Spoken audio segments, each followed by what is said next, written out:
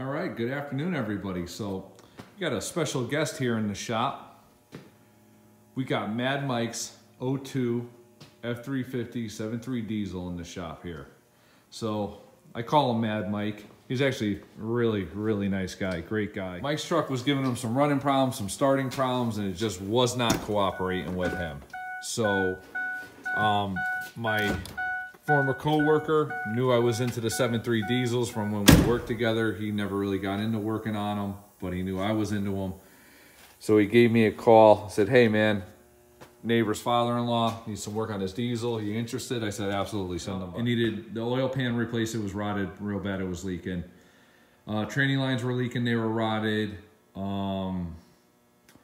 It had a starting issue, needed a cam sensor. And then, oh yeah, the brakes were totally shot, calipers frozen, rotors junk, pads junk. The truck came here, and at first we were like, okay, he wants to get rid of the truck, he's gonna trade it in, just let's get it not dumping oil everywhere. We'll jack the engine, take the training out, we'll do the oil pan on it. So, you know, I said to him, I was like, well, Mike, you know, we can do that, but the brakes are shot, you can't really drive it, your four-wheel drive doesn't work right because of this, you know, what do you want to do? And we got to talking. He likes the truck. He's always liked the truck. It's got like 190 on it for mileage now. And he's like, I like the truck, you know, new trucks are, I mean, if you're buying a new 6.7 with these options, which would be like the Platinum, this was like the Platinum of the day, this was a Lariat.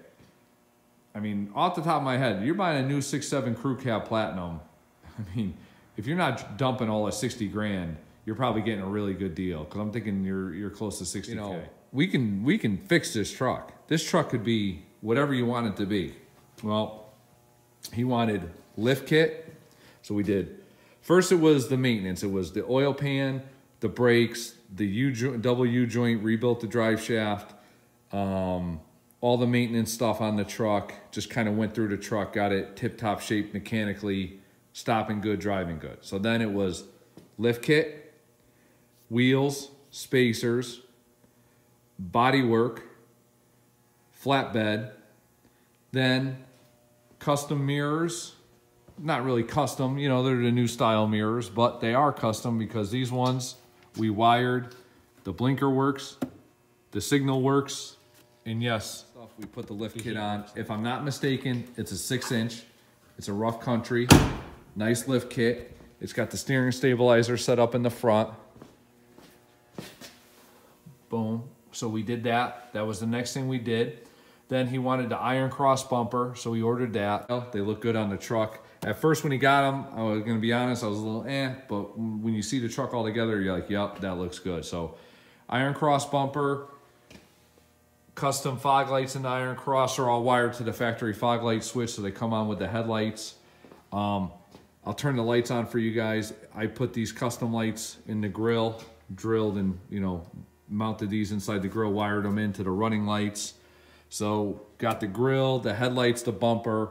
Had to cut out the headlight housing in the back to fit these headlights in, like when you do the 05 to 7 headlight conversions in these style diesels, you got to cut them out. So I had to cut those. It was bodywork time. So basically what I did to that Dodge door that's sitting in the bed over there and outer. So we got every panel on every door.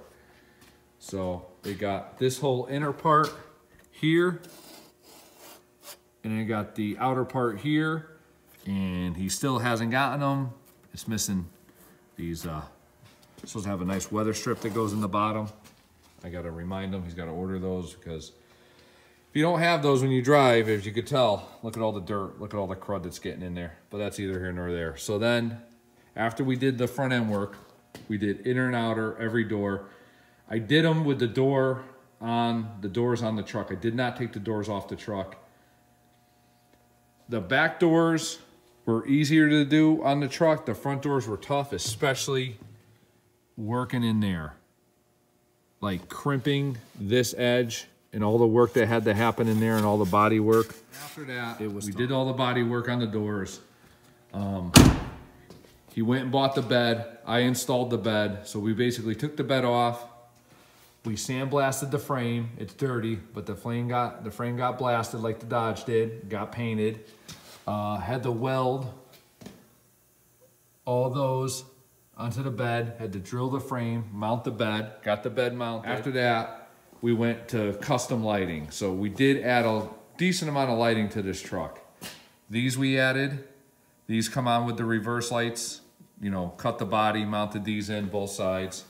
Then those lights up there, those lights got custom mounted. The ones between the lights on the body and that those rails there. Those lights got, you know, drilled and tapped, mounted into the headache rack.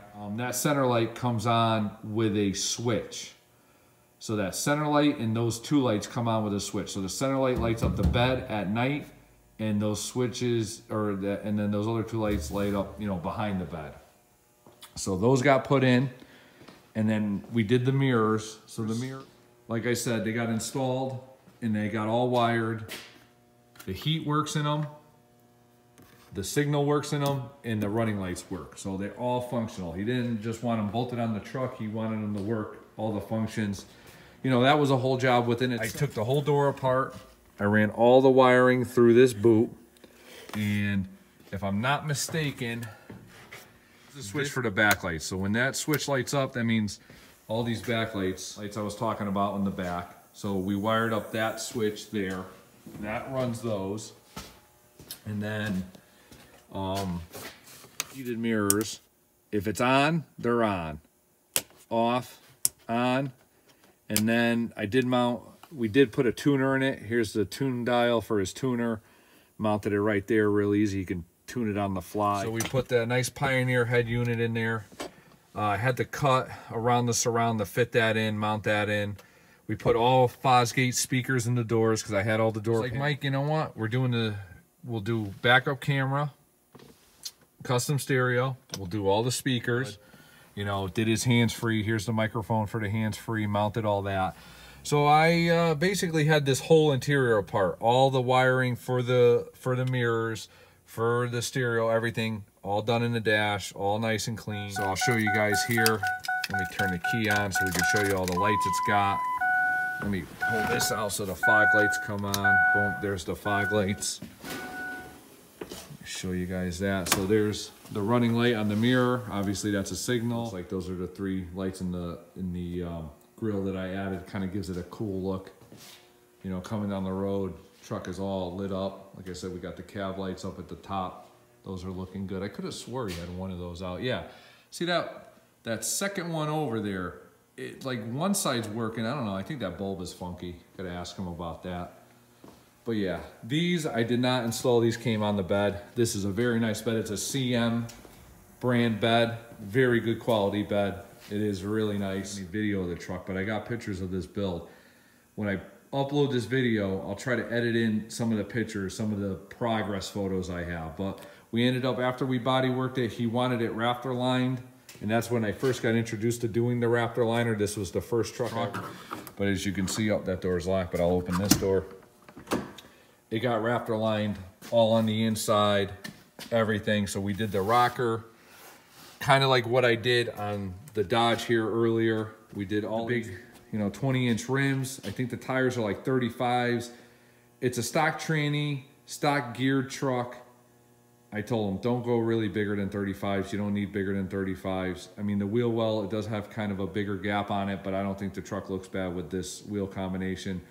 We did do some spacers on it. He didn't get really he didn't really get the offset that he had wanted when he ordered them, so we did throw on some hub-centric spacers.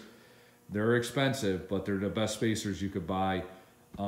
If I remember when I upload the video, I'll try to include a picture of the box that the spacers came in. I think the guy's out of Texas. Real good guy.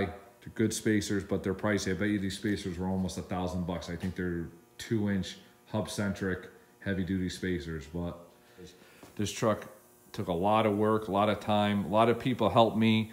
You know, my buddy Andy, my cousin Charlie. You know, just a lot of hours. The guy Mike, you know, super patient with us. These are Raptor lined. Originally, these were just, you know, plain. They were just smooth plastic. I was like, Mike, we got to Raptor line it.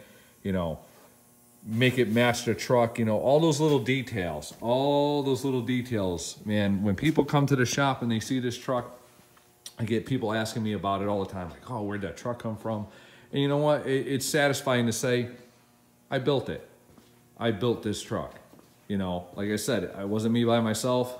I had help, support, you know, my family, my wife, the guy that owns it, everybody, you know, they're supportive. The long hours I put in, the time I put in, the time they're here helping me. And it's, you know, it's great to look back and say, look what we did, you know. Just wanted to show you guys, these are something I just did. He had built these racks, these side racks here. So these just actually got a Blaster Raptor liner done about a week ago.